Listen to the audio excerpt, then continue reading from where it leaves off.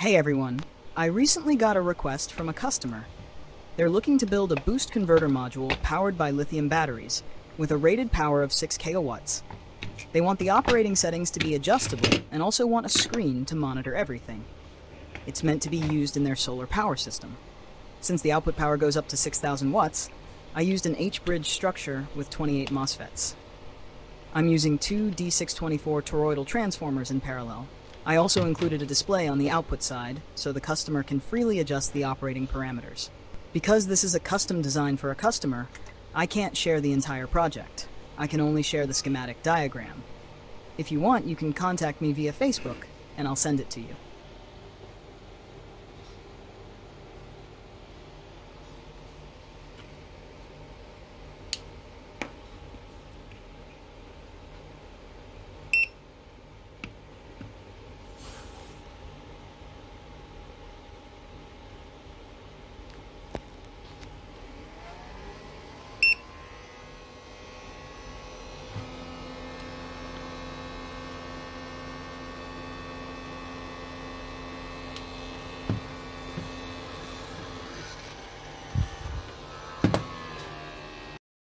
Thanks to JLCPCB for generously sponsoring this video. My projects probably wouldn't have been possible without their support. JLCPCB is one of the world's leading PCB manufacturers. Besides PCB production, they also offer a wide range of services like 3D printing, PCBA, PCB design services, and more, all at very affordable prices. This project was quite large, but I only had to pay $20 for the PCB and $6 for shipping. Very reasonable. You can get an even better deal if you sign up through the link in the video description. You can receive discount codes worth up to $70 to use on JLCPCB's services.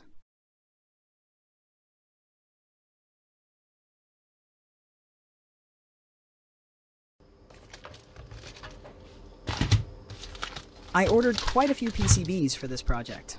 However, the production and delivery time didn't change. It only took 1 week to receive them. The PCB quality is excellent.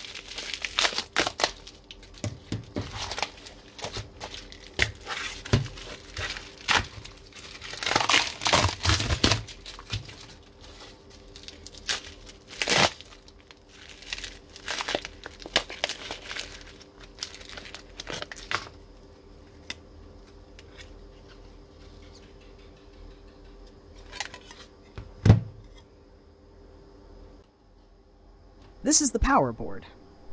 With 28 MOSFETs, it can easily deliver up to 6 kilowatts of output power when running at 48 volts input.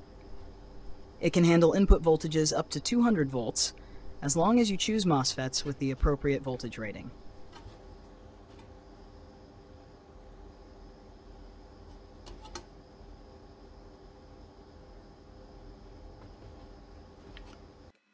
Next comes the most boring part: soldering the components onto the board.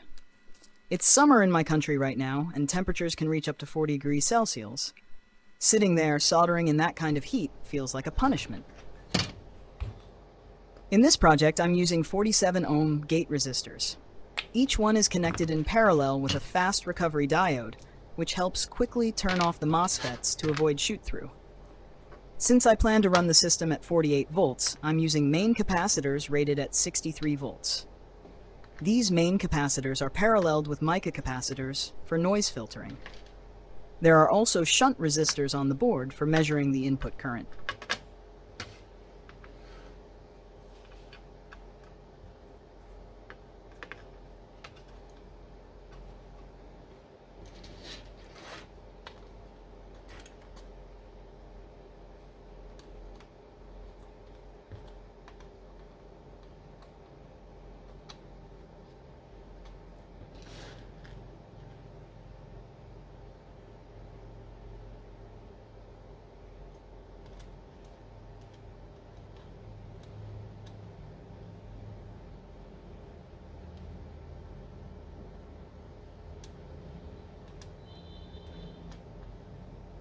Next is soldering the 28 MOSFETs.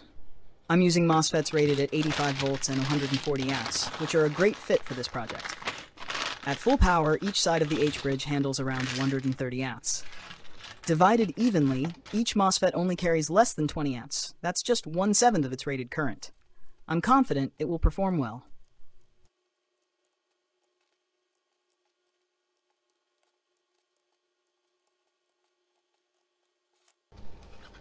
This is the control board.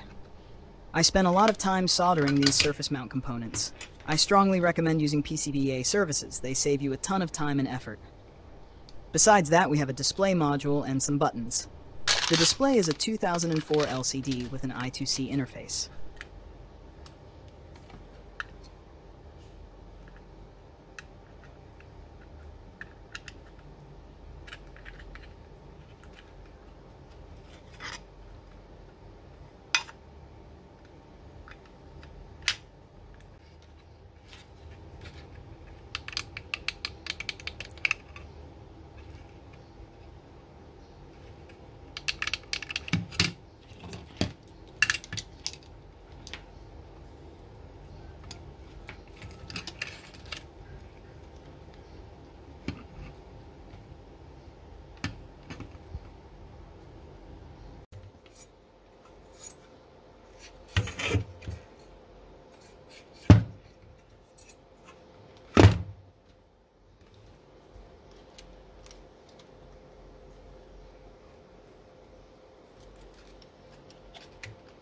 I'm using amorphous cores for the transformers in this circuit.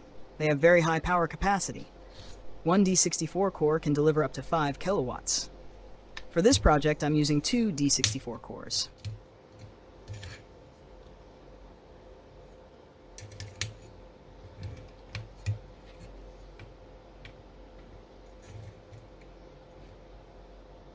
And here's the finished product.